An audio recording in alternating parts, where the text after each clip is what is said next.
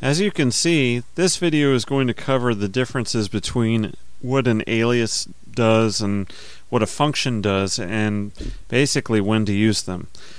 Now, I'm not going to go into these in too much depth because the video could end up being an hour long, but I'm mainly going to cover when you should use an alias and when you should use a function in terms of when you're calling either one of them with arguments, or when you grow from the case where you use an alias and then you want to start making it more complicated and you should actually turn it into a function. So this video is told from a bash perspective, and other shells will probably be a little bit different, but I think the concepts are mostly the same, at least in Bourne shell derivatives. To paraphrase the bash man page, it says that aliases allow a string to be substituted for a word when it is used as the first word of a simple command. And then a function is an object that is called like a simple command and executes a compound command with a new set of positional parameters. They kind of sound the same, and a lot of people think of them the same. I think most people end up learning aliases first because they will have some common aliases where they basically overloaded a command to always use a certain option, like, always set ls to be color equals auto. Another common one is where on the root account rm has been aliased to rm-i, so that when you remove something, it interactively asks you if you really want to remove it or not. So I'll show you how that works real quick. So now it's asking me, but if I unalias that rm and then remove it, it doesn't ask me. So basically, the way an alias works is when you... Let me alias this again. When I go to type in rm and then type in a file name, when I hit enter, the first thing that bash does is it goes through the line and it looks for aliases at the beginning of the line. And it expands those out into whatever string is after, is in the alias definition. It doesn't really execute what's here, it just expands it out so that this string becomes this string. So there's no actual other processing that's done, really.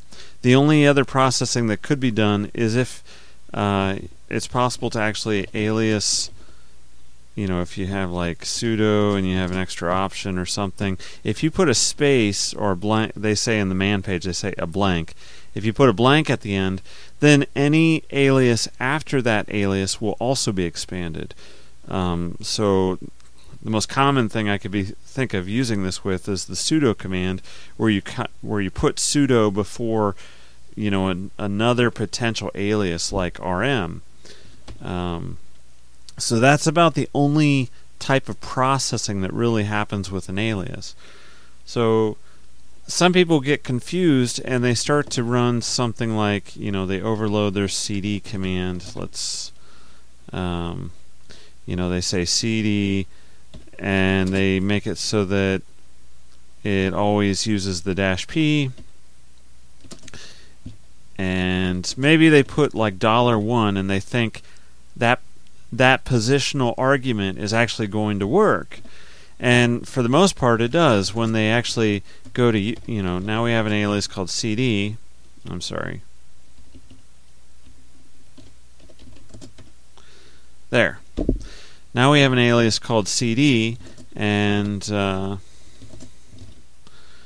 when I go to run it, hey, it works. And you might be tricked into thinking that, well, this actually works. I put $1 in here and it actually does its job. But it's not actually expanding the $1, it's expanding the $1 into nothing, because aliases don't actually take arguments. And this is only working simply because you put your directory name at the end of what the alias becomes. So when you type in, let me go back, when you type in CD music, this is actually getting expanded to CD space dash P and then a blank where the $1 is. So $1 gets turned into nothing because there is no positional argument really being made there. It's actually, I think it's the $1 from when bash was initiated as your shell, and that's set to nothing. You can just say echo $1, and that's actually set to nothing. $0 is actually bash, the name of the shell when it was executed. So this is kind of a higher level. These positional parameters here are kind of a higher level that you can't actually access. So don't worry about that part of it. The point is that aliases can't take positional parameters, and I think a lot of people get tripped up on this. I think I even got tripped on it a long time ago when I started learning it, and I said, why doesn't this work? So when you start to get to the point where you want to have these kind of arguments, like say, you go to run something like this, my app search, and you want to do something a little bit more complicated.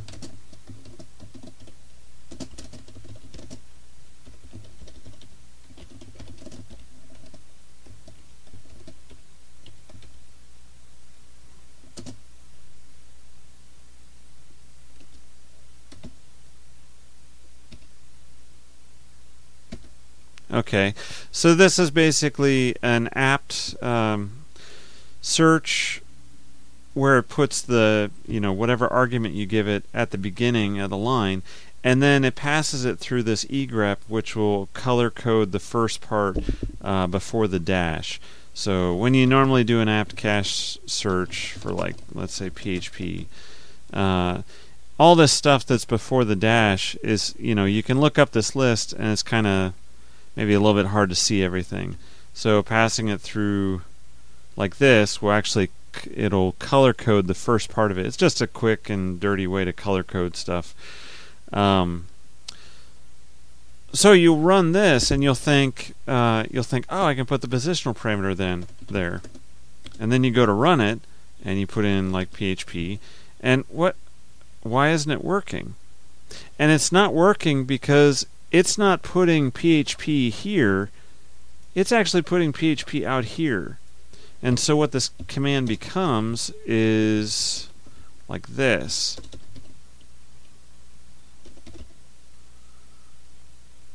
Well, it's actually becoming that. And so see, you get the same error. And so basically egrep is trying to run against it's trying to not take standard input, but it's trying to actually egrep a file called PHP, which doesn't exist.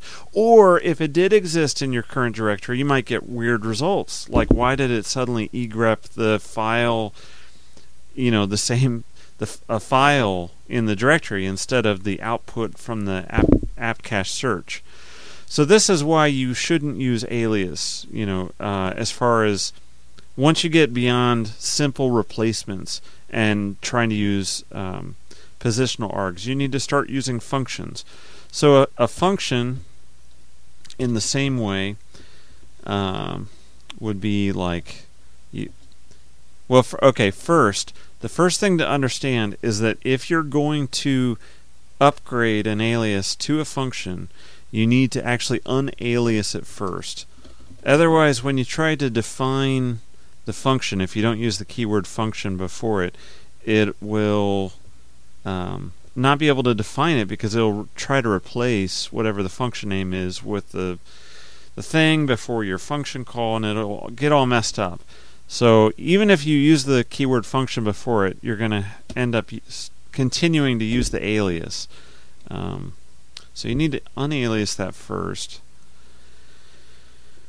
And then we will define the function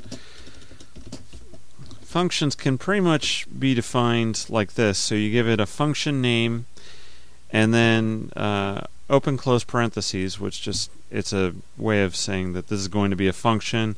Open curly braces and close curly braces are kind of a traditional way of defining the stanza of the function. In other words, all the commands that you're going to be running in the function.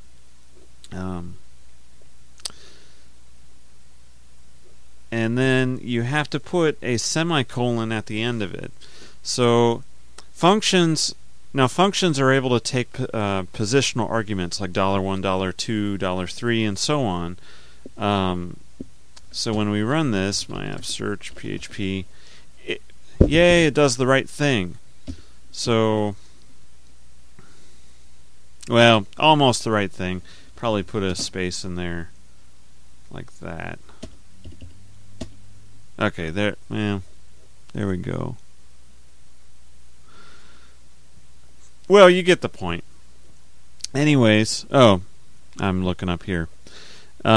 So that's how you can use a function in positional parameters, and hopefully this will explain to you when to use an alias and when to use a function. Again, like I said, I'm not going too deep into this. I'm mainly wanting to clear up people's misconception about positional arguments and aliases and why they don't actually work.